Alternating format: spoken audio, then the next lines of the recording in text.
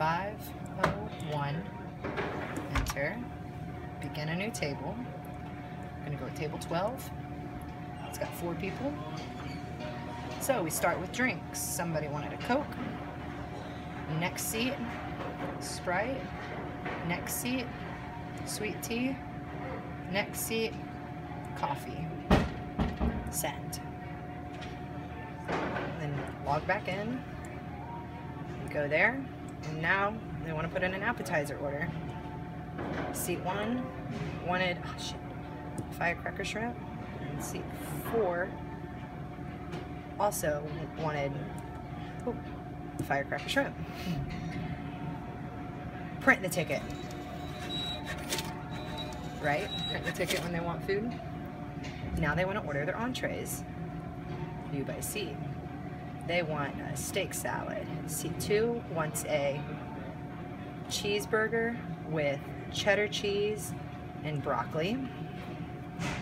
Seat 3 wants the Cajun Alfredo, but they want it with no chicken, and they want to add broccoli and spinach.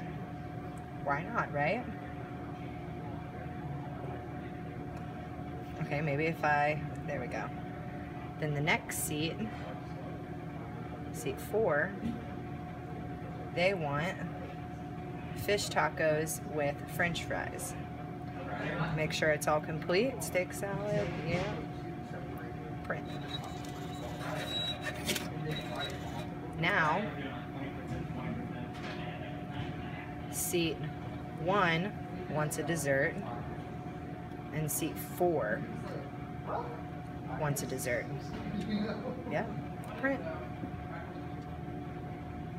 What else? Now they want to split their check. Function.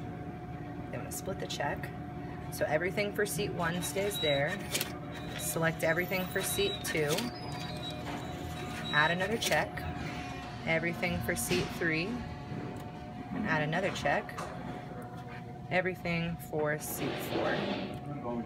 And then seat 1 and 2 decided they wanted to share their dessert.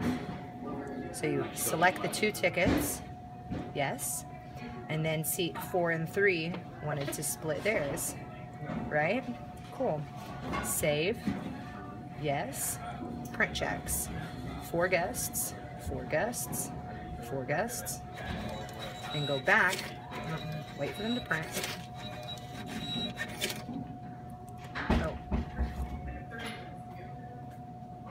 Why won't it let me go back and print that one? Oh, you gotta go back. Print. And you have your 4 tickets.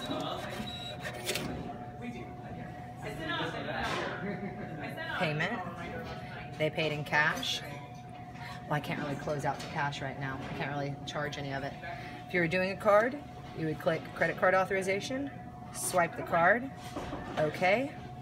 Obviously, they don't have a credit card to run. It's done. When you come back, you add the tip, however much it is, and then you close out to the final.